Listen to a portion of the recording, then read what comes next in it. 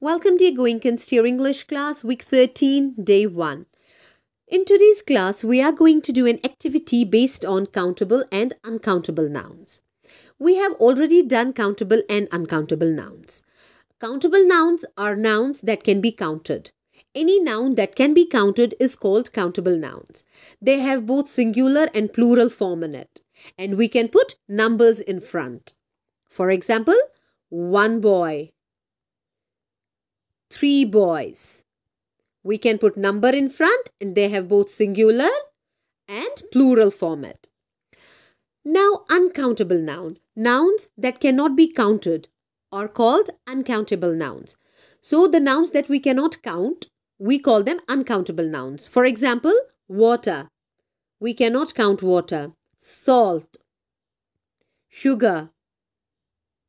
Juice. We cannot count them and they only have singular form in it. Uncountable noun only have singular form, no plural form in it. And we cannot put any numbers in front. So before starting with the exercise, let me all tell you, this exercise needs to be done, this activity needs to be done in your English grammar notebook. English grammar notebook. You have to put date on top. You have to mention your page number.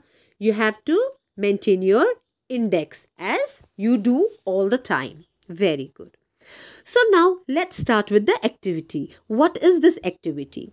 Here we have been given some words. So we have to read the words carefully and see which word belongs to which jar. We have 2 jars here, countable jar, uncountable jar. So these words needs to go in those jars. So let's read some words and see where they belong to. Number 1, egg. Is egg countable? If it's countable, it can go in countable jar. And if it's uncountable, we put that in uncountable jar. Now think, can we count eggs? Yes, we do. This goes in countable jar.